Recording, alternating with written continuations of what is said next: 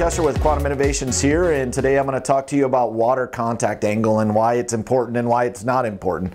So just to recap what water contact angle is and then how the test is done, I'll just go through it really quickly. So the water contact angle is the angle when we put on a lens or a curved surface, a substrate. When we put a droplet of water, we're going to measure the angle from the droplet. We're going to measure that angle right there, and then we want to see how well the water beads up on the surface of the lens. Now, when you put hydrophobic on the lens, now what you see is you see more definition of the circle of the droplet of water than you would otherwise, and that's why it's good for us as a measurement of hydrophobicity. So this is very good for us to measure whether there's a hydrophobic there or not and how hydrophobic it is.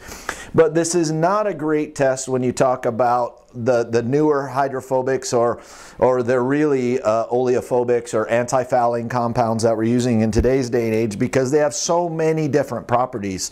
So in order to measure them accurately, we need things like friction coefficient, ease of cleaning does a really good job, the calibrated tape pool. There's all these different things because these materials have all these different properties. But as far as water contact angle, this is it. This is simple. It measures one aspect of these newer generation coatings that we're putting on the lens.